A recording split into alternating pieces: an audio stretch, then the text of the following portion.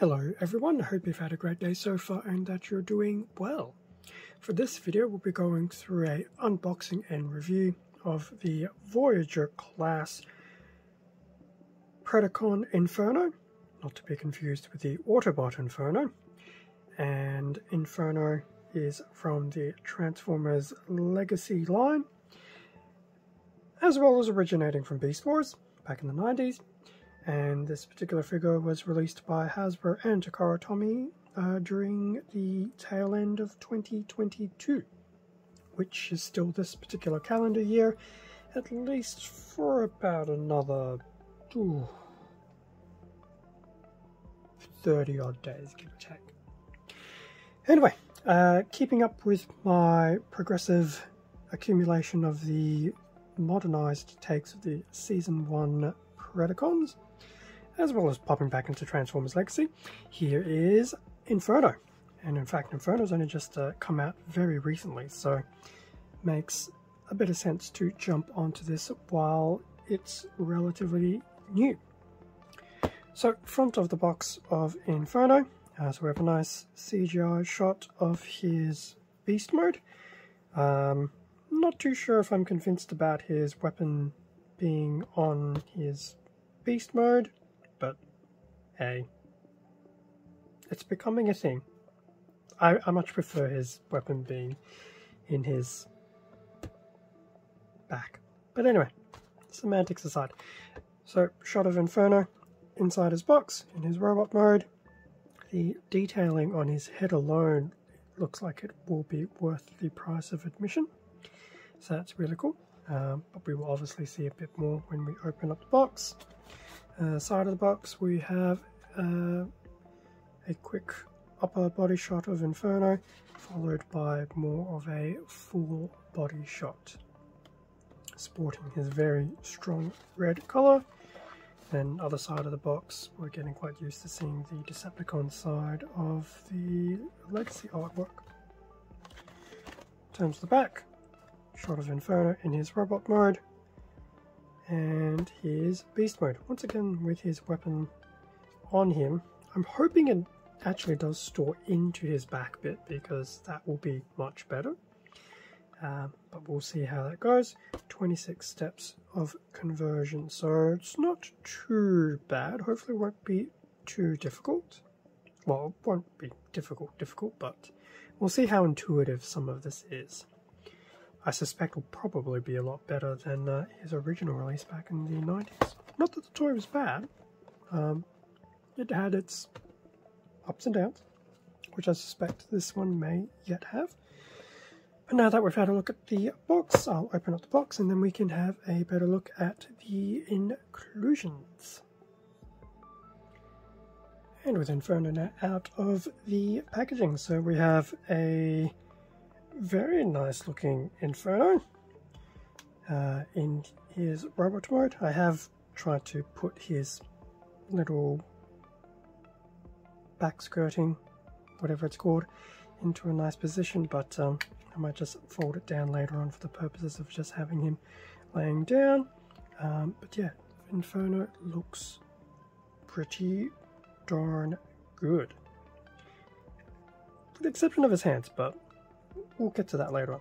So that's the Inferno figure that will be included. I'm just going to cast him to the side. His main weapon / accessory, which hopefully will be a touch on the multi-purpose side. And then we have his manual.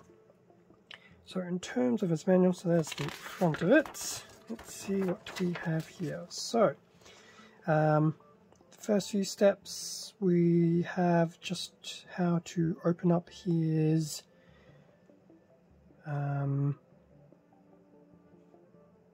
don't want to call it backpack, because it's not really his back, but his rear thruster tail bit section. So we have a few steps on that, which is cool, and it does look like it actually suggests that some of his ant legs also need to move downward, which I think are still currently upward at the moment, as well as the weapon being able to insert into the back of it, which is very Inferno, as well as him being able to hold it. It's a shame he doesn't have his original flamethrower, but oh well, can't win them all. And then going through the first 12 steps of his robot conversion, so it looks like a lot of his upper body will tuck away into his ant head, and things like that. So it's actually not too bad looking. Onto the back.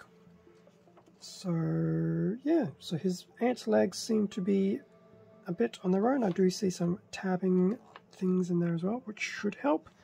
And then tail end of his transformation, we'll start looking at his legs, which look like they will unfortunately reside inside his abdomen. Things will tab in nicely, which is good, but yeah, that's unfortunate. But then at the same time, his weapon doesn't need to be in there, but it would have been a nice convenience to have it in there.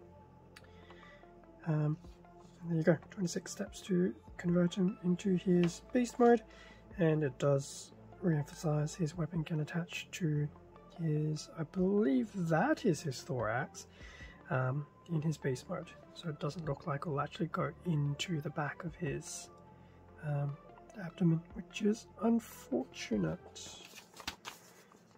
Nonetheless, that was the manual. So in terms of his weapon, so it's actually not too bad. It's a bit of a stylized take on his weapon from the animated series. Unfortunately, it doesn't have his little flamethrower bit as well, which his original toy was actually quite good at having. But still, it is very cool. It is a bit multi-purpose because it is also trying to be his rear little thruster components. So, I guess if we take his accessory, let me just see if I can do this properly. I think they said his back legs need to go like that, or something along those lines. And I feel he's going to have a bit of that waspinator syndrome where he has his insect legs unfortunately just hanging around. To this day, I think Black Arachne has probably been the best in terms of being able to tuck in some of the insect legs. Anyway, weapon going into hand quite nicely, so that's how it looks. Not too bad at all. Still a bit dubious about the hand, but that's okay. I feel it could have been a bit longer with the fingers, but anyway. So that was the hand version. Now if I was to open up the, which I actually have tapped some of them in, since you didn't always have this open. So that opens up his nice little posterior, I dare say.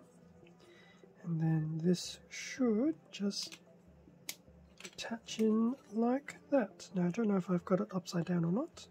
I may do. But either way, that is basically attaching his thruster. And I do remember the original toy, you could actually rotate this bit with a little push mechanism. That's very cool. It's still nice that they've still managed to keep some of these gimmicks alive in these modern takes. So that's the deployment of his weapon in his robot mode, whether it's being handheld or in his thruster component to be used as a bit of thruster. In terms of Inferno, I think some of the kibbling is going to be a bit of an interesting thing, but we will make do. We'll try to make do. Maybe I'll close his backside a little bit. Okay. So Inferno, so here we have the front of Inferno, the side of Inferno, and yes, I have closed up the bit just to make it a bit easier to hold. The rear of Inferno, they have done a really nice job on texturing and colouring his external beast mode, but we'll get to more of that later on. Also notice he does have one of these clear little red plastic bits, so if he was to have some direct light pointed through, his eyes, I'm sure, will have a nice red glow. The other side of Inferno. Inferno from a bit of a side angle. Top down, not too bad. Bottom up. Will Inferno stand on his own 2 feet? Yes, yes he will. And that's without too much manipulation of his body to accommodate. Now, his insect legs will probably get to me at some point in time, but that's okay. We will make do. Now, before I get too carried away, just looking a bit of a close-up on Inferno's head and his torso. As I mentioned, the texture on the surfaces that would present in the beast mode are really, really good. I've noticed it obviously on Black Arachnia, Tarantulas and Waspinator. Inferno is definitely a good continuation of that. And I've also just spotted his Predacon logo on his shoulder as well. In fact, everyone likes to have it on their shoulder. And there's a nice shot of his head. Very, very nice. Very detailed. It's a shame that his mouth doesn't open. That would have been a nice little extra gimmick as a nice little token gesture, but oh well. That is still very cool. Okay, so I've had a look at Inferno. In terms of his colours, so he's still a primary red figure with a little bit of black. So this is painted black. This isn't his actual limbs. Black on some of his antenna, legs, and his hands. He does have, I dare say, it feels like a bit of a purple on his arms, as well as his lower body, and then some of this metallic blue of sorts, just splashed all over his body. So it's a very nice color palette on Inferno, and I do feel quite true to form. So we've looked at colors, we've had a look at Inferno as a bit of a faux 360 articulation. So starting with his head will do a full 360, which is cool. It will look up, it will look down a little bit, which is very nice. So Inferno will have no problems whatsoever doing things with his head. And in fact, Beast Wars being Beast Wars is probably one of the few times where you can get away with a 360 of a head. I'm pretty sure... Oh, look at that! How cool is that? That is the price of admission right there. Oh, that is brilliant. That is absolutely brilliant. I love that. Oh, see, that's just amazing. They need to do things like this more often. Granted, it's very select, but oh, that's great. That is great. So yes, his actual mouth will open and close. That is great. So yes, Inferno will have some very nice ability just to have some really good posings with his head alone. I'm sure his head is also detachable, like it has been detached many a times in the show, but I'm not going to detach it on the camera. So yes, there you go. That's a wonderful bonus gimmick that his head will actually do that. That is awesome. Okay, so that is the head now looked at. In terms of the arms, so his arm will go all the way out like that. You can do a 360 at the shoulder. Bear in mind his ant legs will protrude a bit, so potential of colliding with something on the body. So just keep that in mind. But yes, Yarn can pretty much do anything because of that ability to do a 360 there.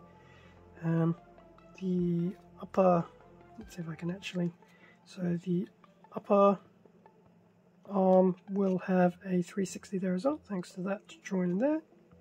Now these legs do actually move a bit, so it's probably a bit better than those on Waspinator, so you can actually move them to try and minimize some of the impact with various parts of his body and other limbs. He has a multi-elbow joint, so he'll have a elbow joint at the very top of his arm, but he'll also have a elbow bend at the top of his forearm as well, so very nice. In fact, can he? I was trying to see if he could do a salute, but I guess...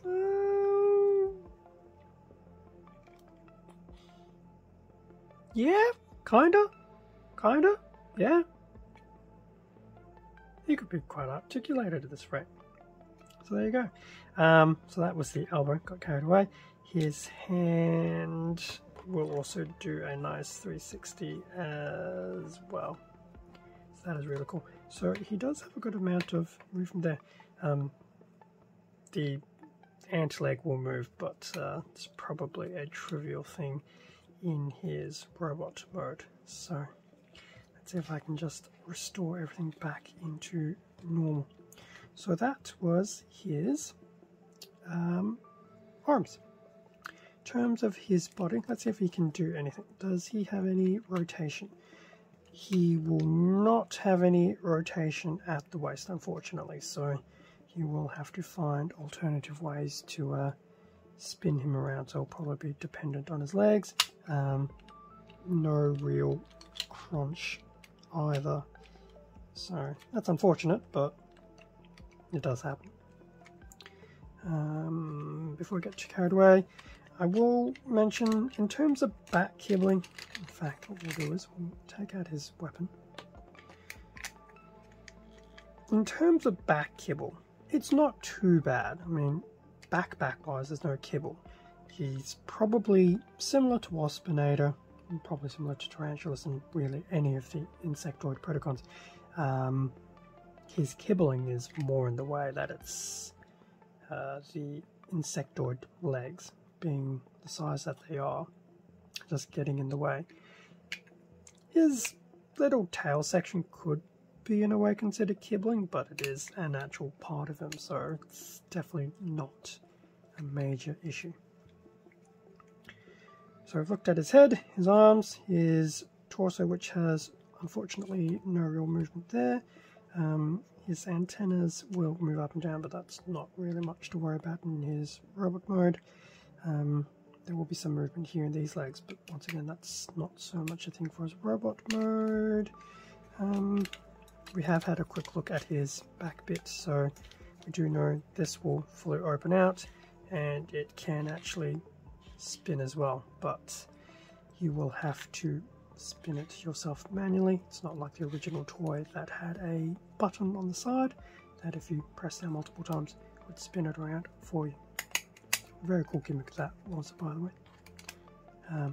Yes, that will also tuck away quite nicely depending what you're doing with it in the back, and it does look like you can move this up and down accordingly depending what you want to do.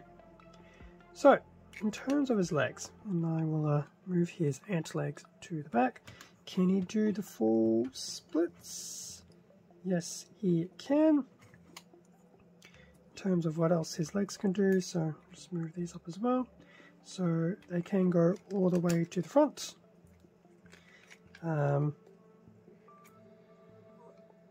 can almost go all the way to the back. Well, I think they actually can, but it will start colliding with things, so it's not a full to the back, but it's pretty close.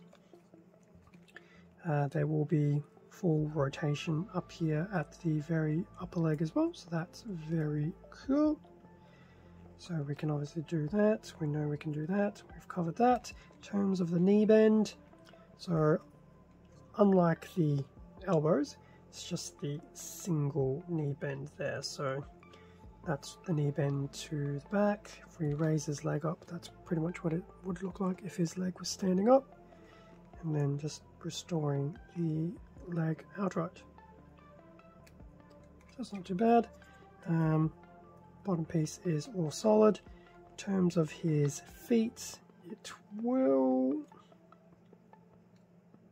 has a little bit of side to side, but it's very minimal to the point that you actually have to pop out his foot a little bit to be able to do it.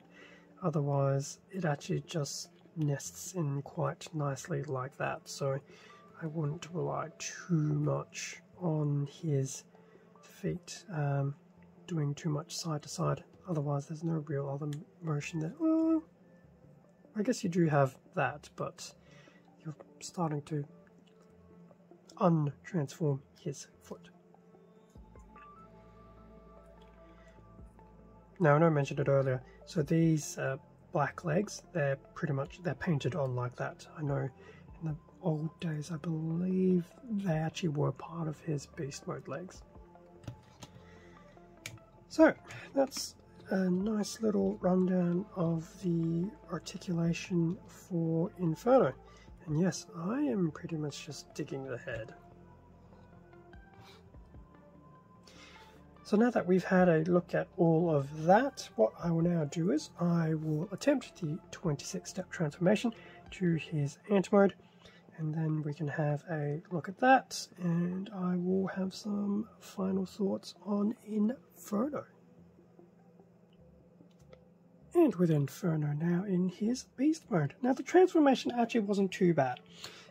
Granted, this is the usual, my very first transformation with no real prior knowledge or understanding, and just going through sequentially in the manual. So that actually wasn't too bad. Some of it was quite intuitive. There's some very nice tabbing mechanisms in there as well, which worked out really well, and I'm also surprised he can stand on his own 2 feet without any problem whatsoever, which is a huge improvement from his original toy. So before we get too involved, yes, we will do the whole sticking his giant weapon on his back, because why not? All ants have giant weapons sticking off their back. It's probably the most controversial part of the entire beast mode, but I know why they do it, but it does look quite weird. There is definitely no space in his abdomen to attach this at all, unfortunately, but that's basically what he looks like if he mounts his weapon. So in terms of Inferno, yes, we've covered that he can indeed stand on his own 6 legs. Front of Inferno, top of Inferno. I don't press down on his mandibles. He's got some decent length to him. The side of Inferno, the back, other side, the bottom, which actually isn't too bad. I think I've probably moved a few things around a bit much there, but yeah, it's definitely not too bad. Yeah, you can see the legs pretty much encompass going into the back of the abdomen, so there's definitely no space for his weapon, unfortunately. And a bit of a side shot of his very interesting looking interface.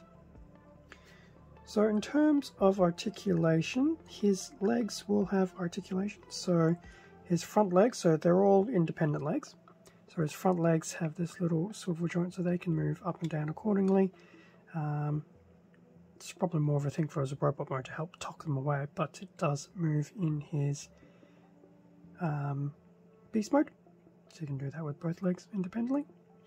His second set of legs are on this little rotation bit inside, so that's where it meets, well, it's basically his wrist joint, so they can move front and back. Now because his hand also forms part of the tabbing in there as well, so does his upper arms, that does actually feel relatively secure as well, which is good. As for his back legs, so his very hind legs, there's a bit of a nice little ball socket there, so the legs can move up and down. You can move the legs a bit more. In fact, I wonder if that's supposed to tab in there a bit nicely. Up here as well if you want. In fact, is it supposed to do that? I don't know if it's supposed to make a nice little clicking noise or not.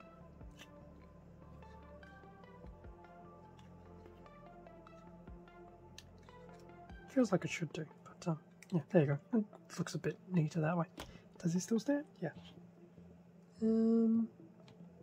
Yes, and I think, yeah, and his beast mode is still just off the ground, off the back as well. So that's his legs looked at. So there's some nice little bits of movement in there if you want to makes some semi-dynamic poses via his ant legs.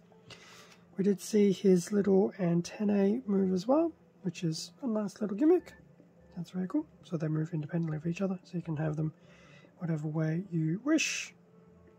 His large mandibles also move quite significantly. So you can move them all the way out that way and all the way in. So they do make a nice little pincer type look, similar to those mandibles on Waspinator.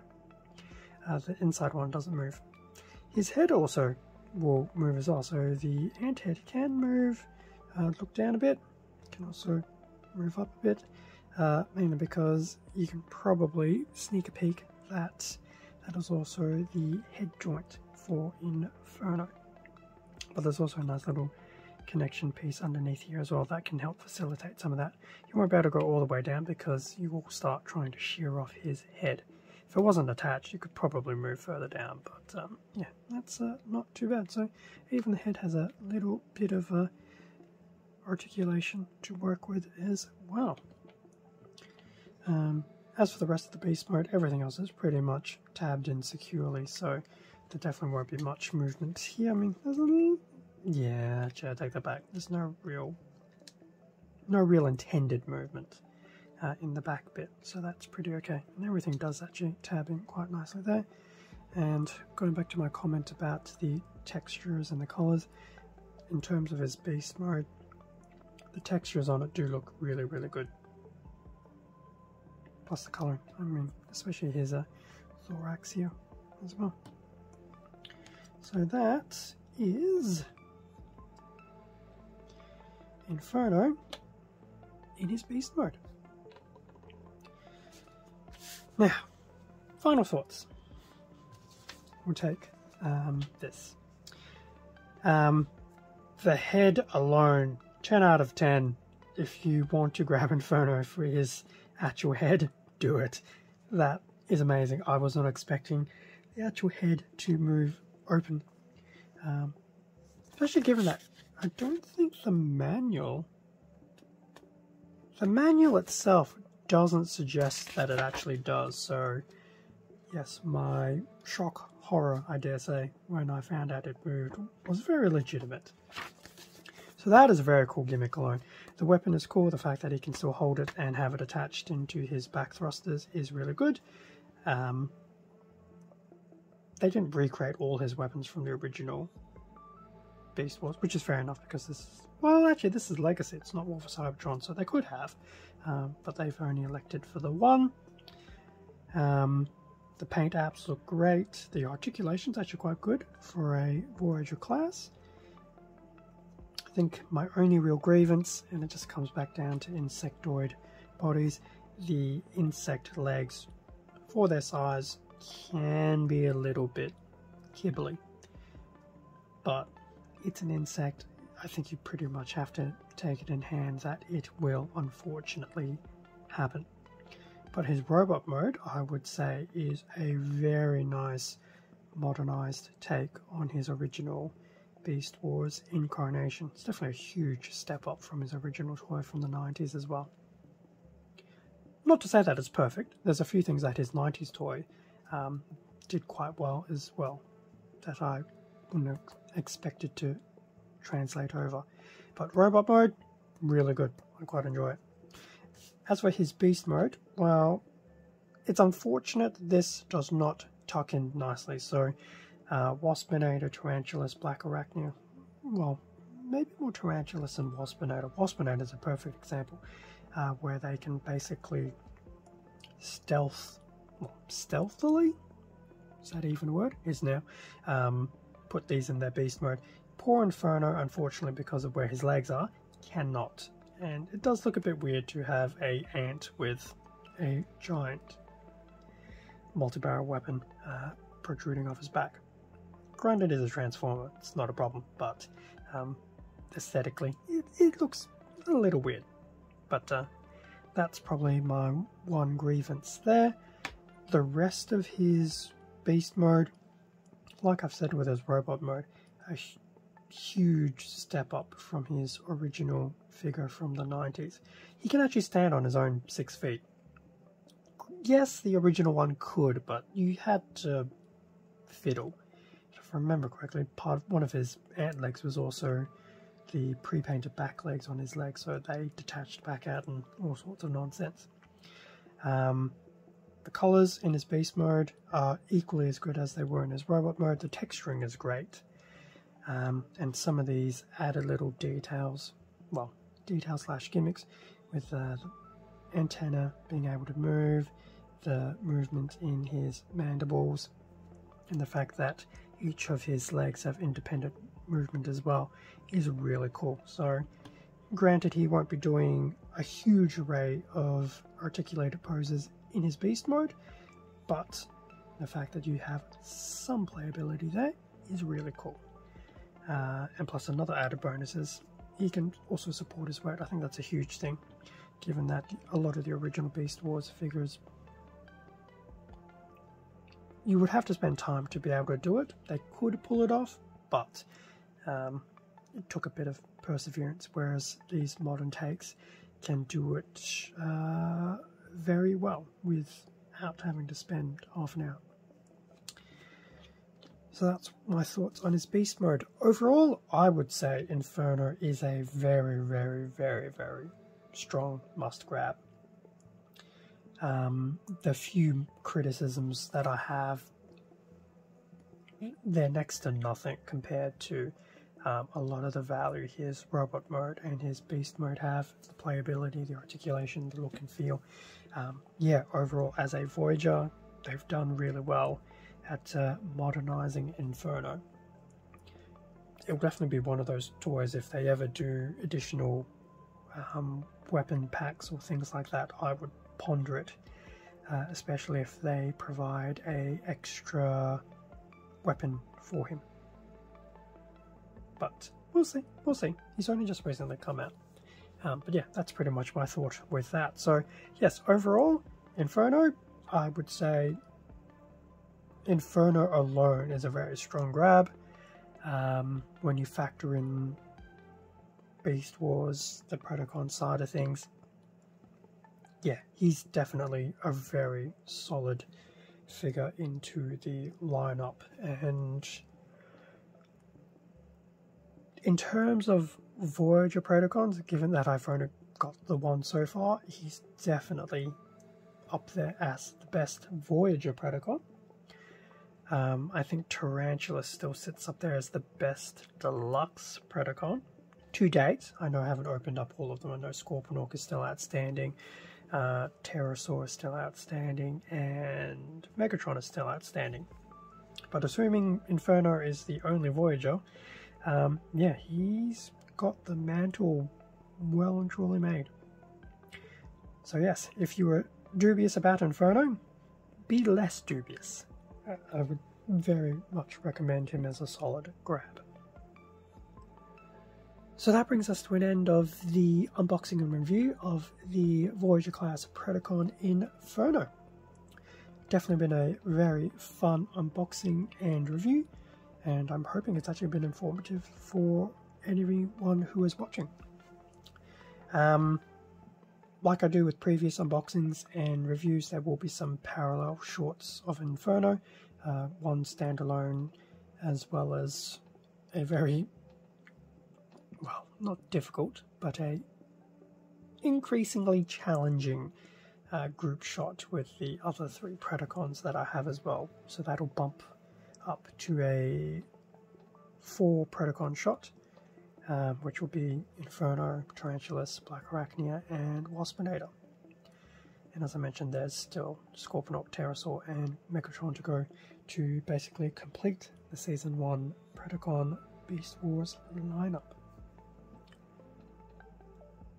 Thank you very much for watching this unboxing and review video. Feel free to leave a like, comment, subscribe if you enjoyed the content.